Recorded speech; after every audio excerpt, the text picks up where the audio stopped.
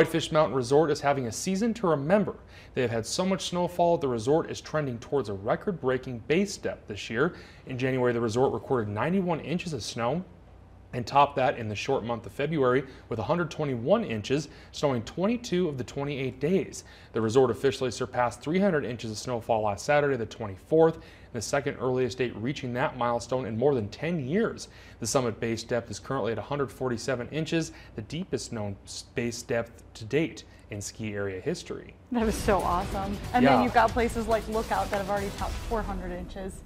For the season. It's crazy, and it just seems like I mean, I know the skiers are excited, and they've had a really fun season up there, and for sure. Yeah, and it just and it's not over yet. No. Yeah, we still That's got some more left. Yeah, I like it.